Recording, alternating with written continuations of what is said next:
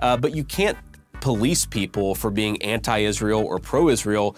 You can police people for violating the law, and we have seen some of that with some of these protests. Okay, so you agree that people who break in and vandalize a building should be prosecuted? Exactly. Okay, I'm just checking because you did help raise money for people who did so on January 6th. That's stupid. You talk like you're smart, but you're stupid.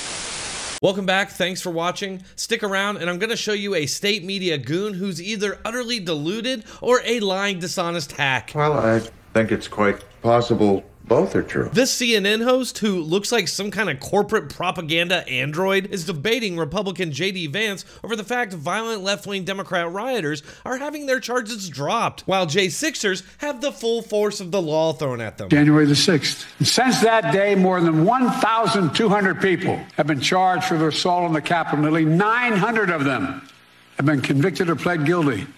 Collectively, to date, they have been sentenced to more than 840 years in prison.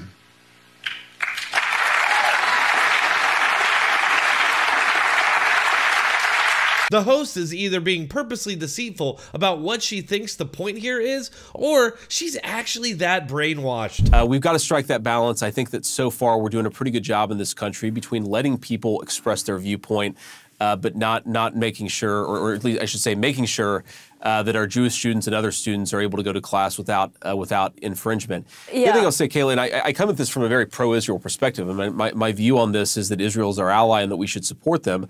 But you can't police people for being anti-Israel or pro-Israel. You can police people for violating the law. And we have seen some of that with some of these protests. Okay, so you agree that people who break in and vandalize a building should be prosecuted? Exactly. Okay, I'm just checking because you did help raise money for people who did so on January 6th, which was, impeding an official proceeding, breaking into a building that they weren't allowed to be in, and vandalizing the Capitol.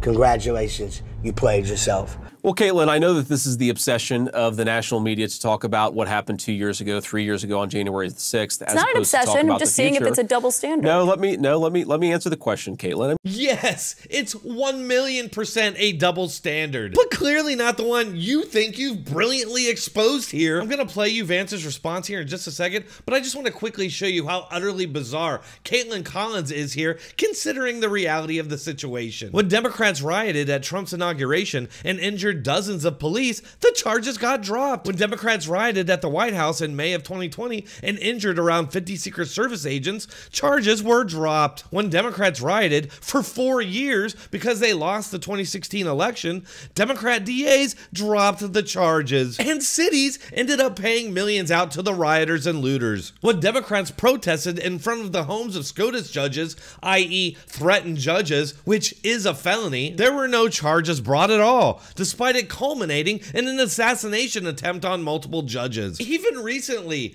charges against violent Democrat rioters at these universities have been dropped again. Are you guys seeing the pattern here? There is a definite pattern here where Democrats can basically just do whatever they want while their political opponents have the full force of the law thrown at them. I mean, look, here's been my basic argument about January the 6th.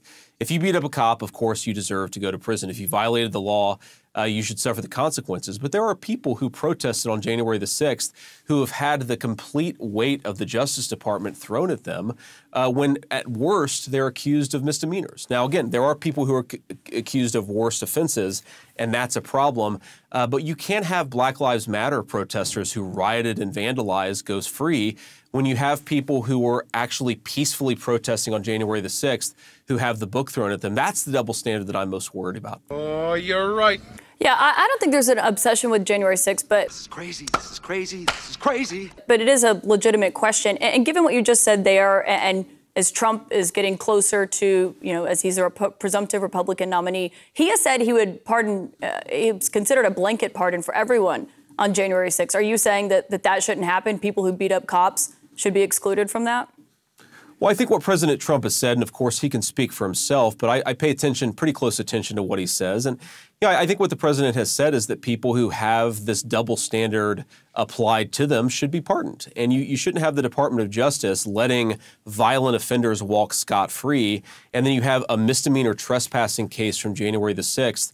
That person has their life ruined because of the lawfare of the Biden administration. I think that's a totally reasonable standard for the president to apply. Hopefully he does get reelected. And I think, frankly, there are some innocent people who have been caught up in the lawfare of the Biden administration, Donald Trump included, if we're being honest. That boy is good. Is she being serious here? Or do you all think that she knows that Vance isn't the hypocrite here? Let me know in the comments. There most certainly is an obsession, and it's clearly for the purposes of political propaganda to help the Democrats. But besides that, don't you just love how she completely ignores what Vance just said and pivots right back to January 6th? Yeah, Caitlin Collins showing just how deprived and deceitful these people are willing to be. But the irony here is that they're doing this to protect the pro-Hamas rallies at universities, while exaggerating for years on end when it comes to their political opponents. Democrats can attack police and do whatever they want, and the media is still gonna do all they can to call it mostly peaceful. All right, that's all I have for that. If you're still here, please consider hitting that like button and subscribing. I post regularly, so keep checking back for more. See you all in the next one.